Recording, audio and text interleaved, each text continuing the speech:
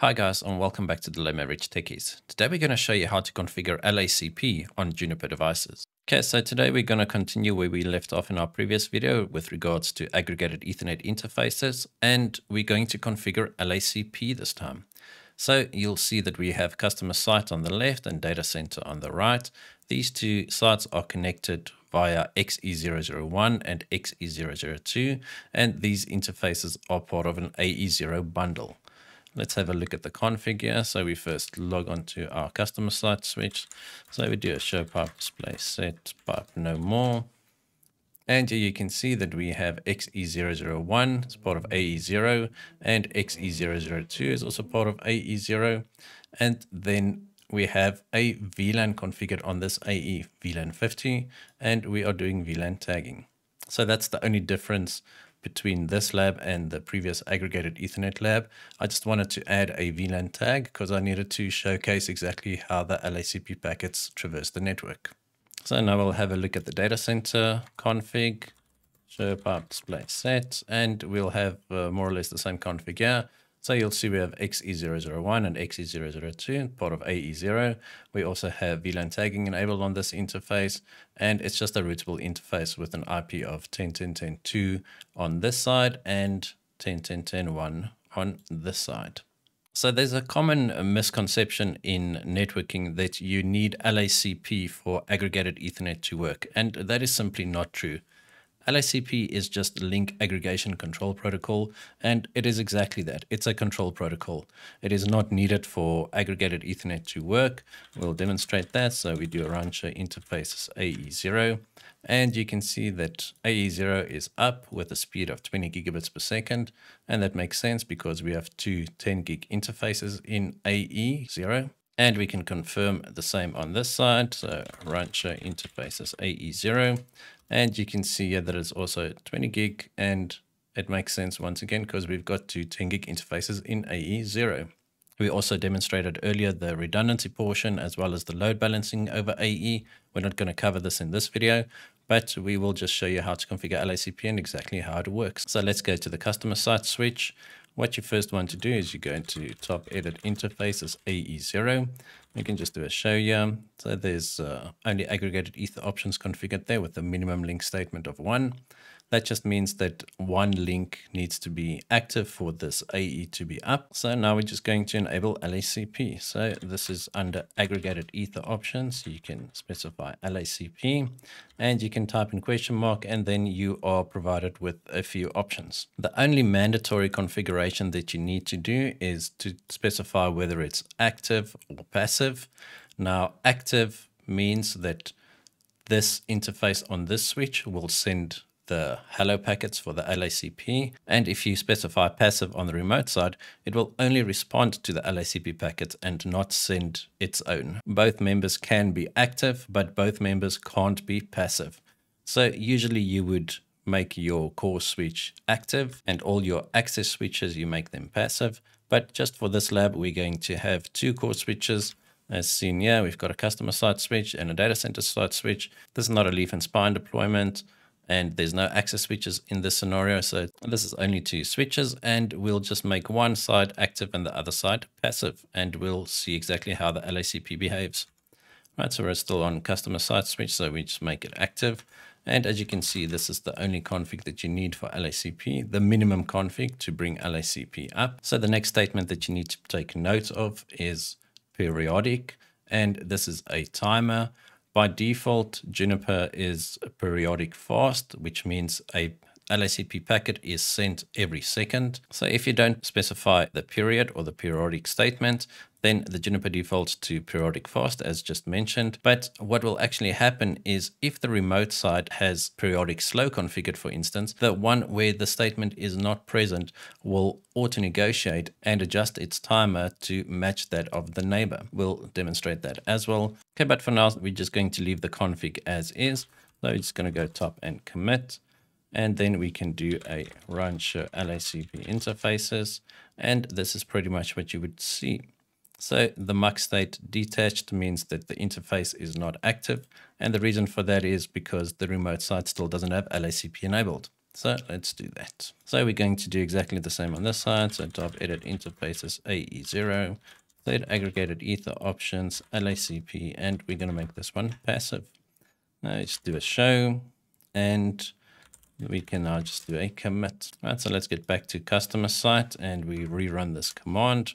So it's now collecting and distributing, and you can see that it auto-negotiated or defaulted to fast periodic on the timers. And here you can see more info regarding the local interface and the remote interface. So this is the local interface and this is the remote interface. It'll tell you what its timeout values are and whether it's set as active or passive. So here we can see that on the local side, we've configured it to be active, and on the remote side, we've configured it to be passive. So let's have a look if we leave this one as is. So if we go into edit interfaces AE0, so you can see we don't have a periodic statement here. And what happens if we change the periodic statement on this side? So edit interfaces AE0. So we say set aggregated ether options LACP, and we're going to make it periodic slow.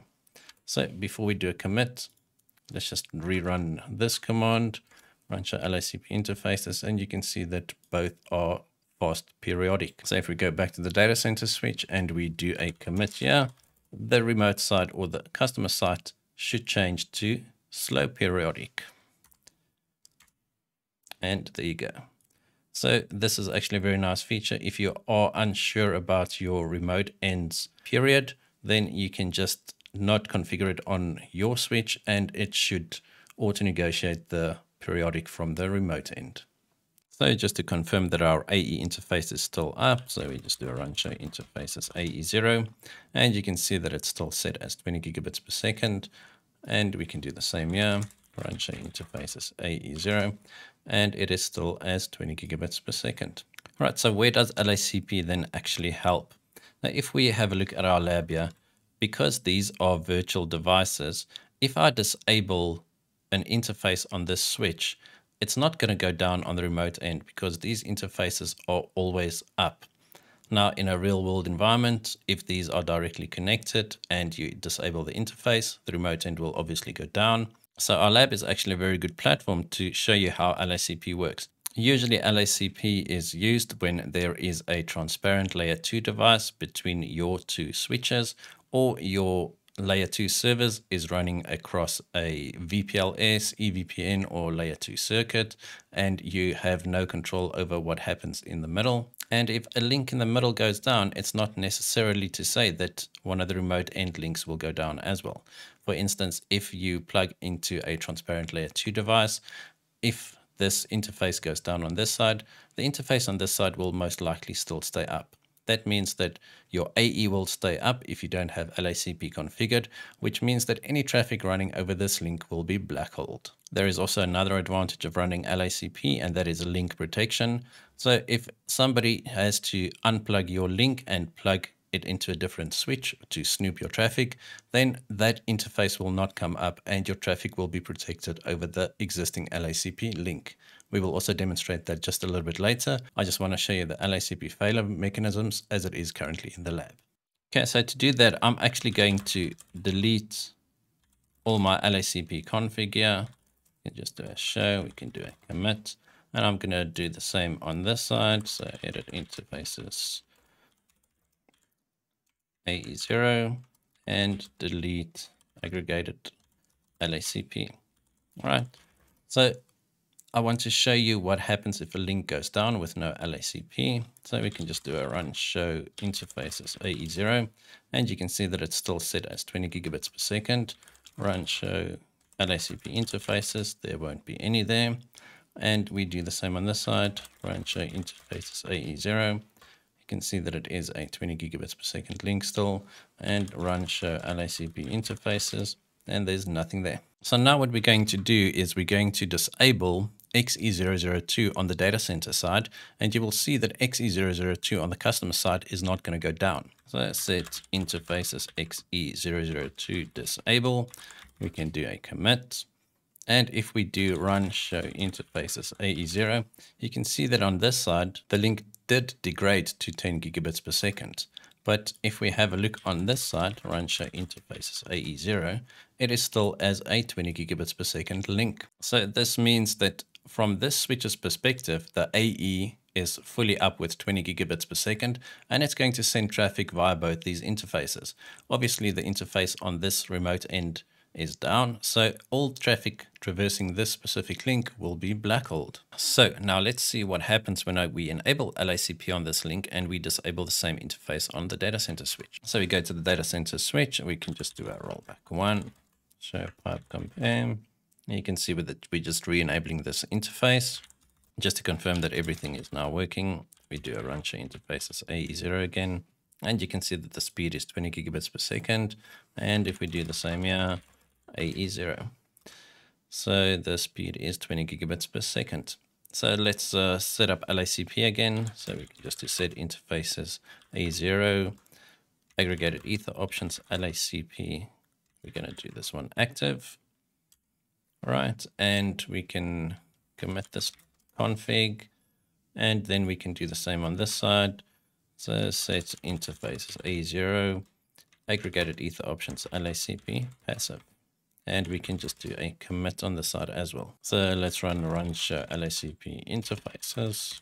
All right, so LACP is up on the data center side, and we do a run show LACP interfaces here, and it's up on the side as well. So we do another run show interfaces AE0, and it's 20 gigabits per second, and run show interfaces AE0 should be 20 gigabits per second here as well. Now, if we disable that same interface, set interfaces XE002 disable, we can do a commit.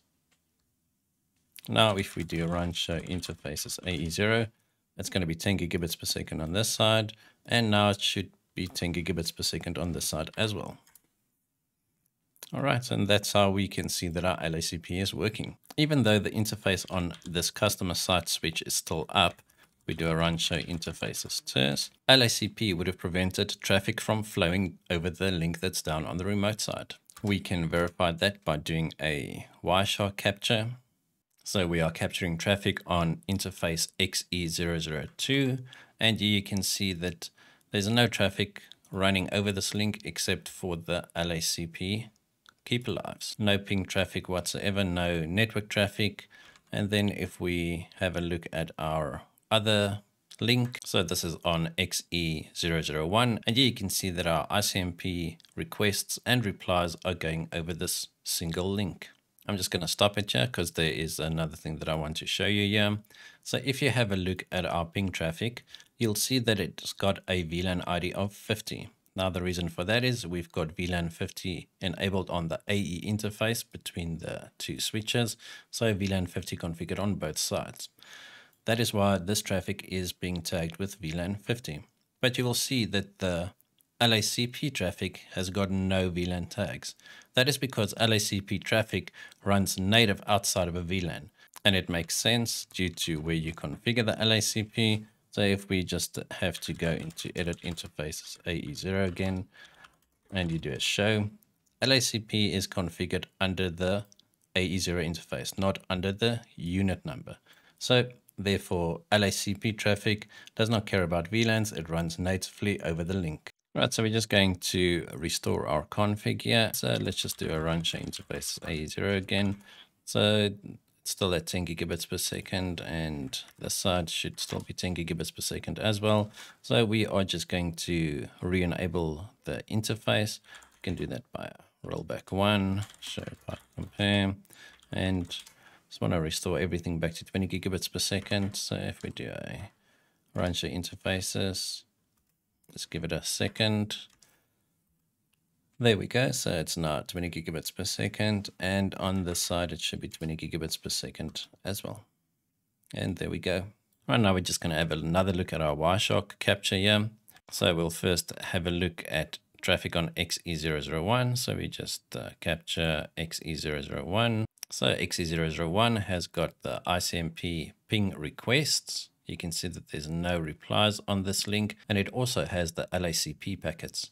So let's have a look at XE002. This is XE001. And here you can see that all ICMP echo replies are being sent over XE002. So that means that our AE interface is fully operational again. Apart from only protecting your links from link failures when AE and LACP is configured, it can also protect your device against prying eyes. So say for instance, all three of these links were part of the same AE. We're going to configure that. So for this one, we are just going to say set interfaces XE003, ether options 802.3 AD, and we're going to make this one part of AE0 as well. So just do a show pipe compare, and we're going to commit. So just having a look at our AE config again, we still have LACP configured here. And then if we do a run show interfaces TERS, we should see that XE003 is also part of AE0. So then what happens if somebody plugs in a malicious device into one of your existing AE links? Well, you can check that by doing run show LACP interfaces, and you can see that XE003 is detached, meaning it's not processing any traffic. Right, so the reason for that is the remote side or the remote snooping switch doesn't have LACP enabled on this interface, so we're just going to enable it there as well, and we'll see what happens once we do that. All right, so here we are on the snooping switch, so we're just going to do a show pipe display set. So you can see that interface XE000 is in AE0. We have VLAN tagging enabled on this AE0 as well, same VLAN as on the customer side in the data center, VLAN 50. And then we have LACP configured on this as well. So if we do a run show LACP interfaces on this switch, you will see that it does say that it is attached.